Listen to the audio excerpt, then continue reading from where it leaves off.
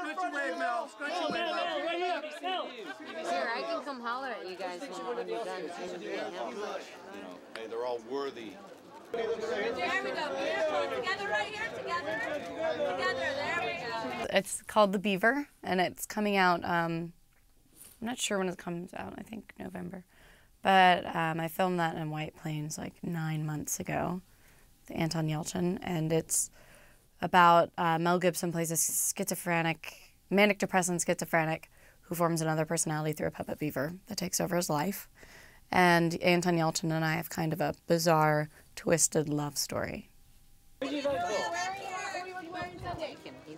not wearing anything Sunday. I'm going to be naked at home watching TV. All right. He's a really nice guy, and he's funny and great, and just, I mean, I really do think he's one of the best filmmakers that we've ever seen. I mean, nobody can ever dispute that, I don't think. He's a really great guy. He was really nice to me. I enjoyed him. Yeah.